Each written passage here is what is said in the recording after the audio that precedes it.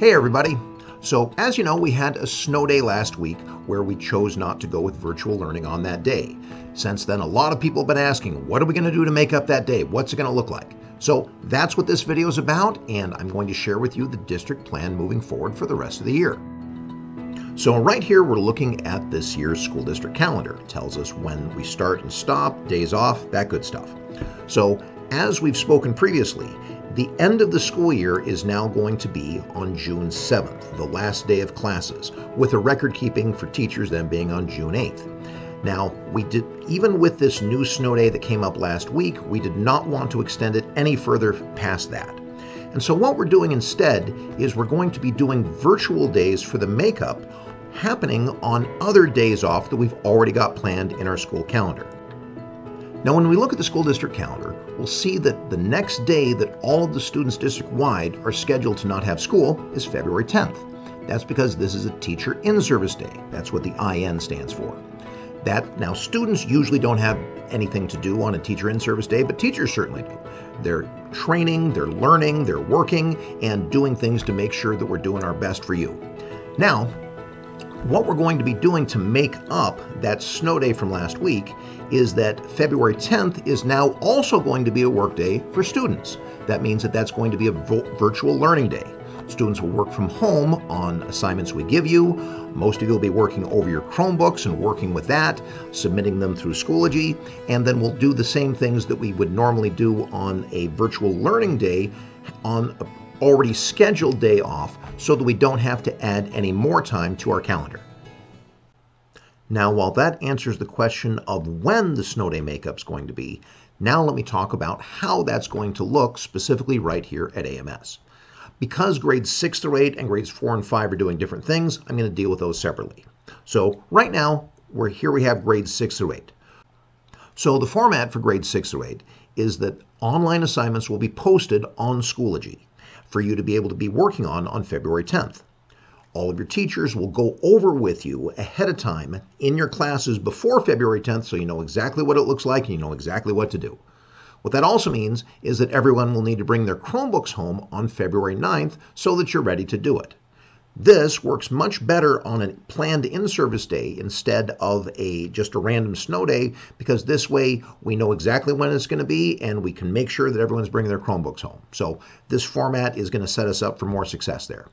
Now, there's also an accountability aspect. The assignments that are being posted on Schoology are going to be graded. That means the work done online on that day will count in the gradebook. So if you skip it, your grade's going down.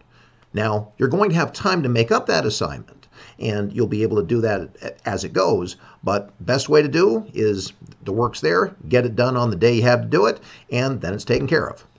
So, final thing to note is that the teachers will have office hours in case you have any questions about the assignment or you'd like some support.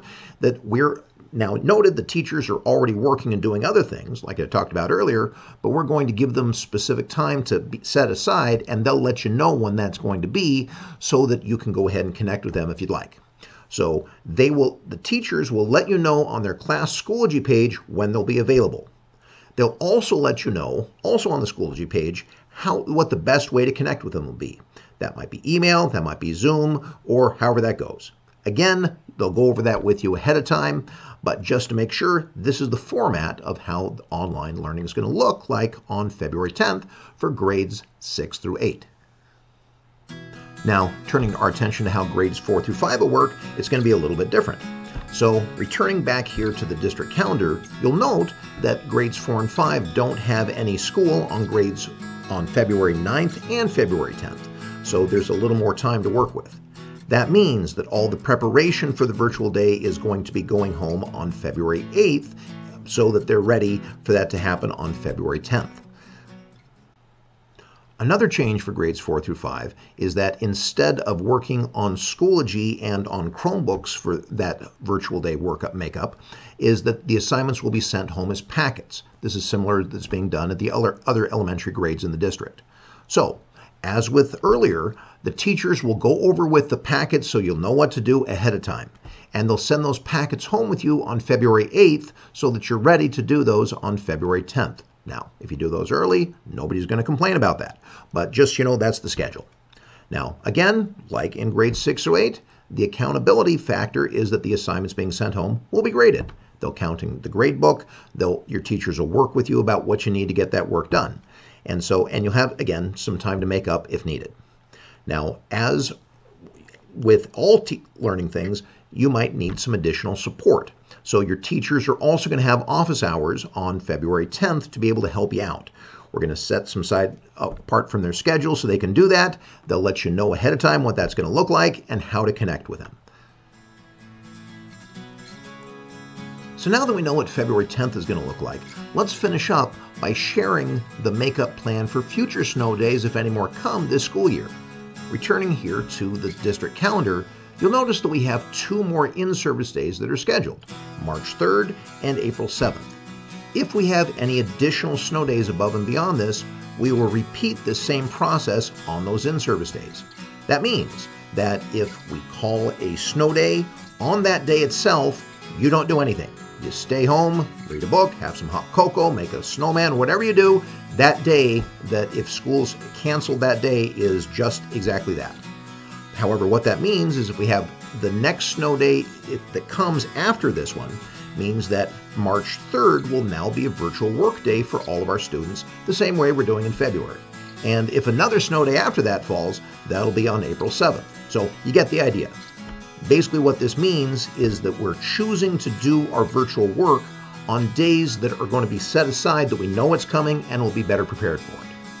So if you have any questions, please go ahead and talk in your classes right now to sort out what I just shared with you and get that set for everybody. All right, you take care.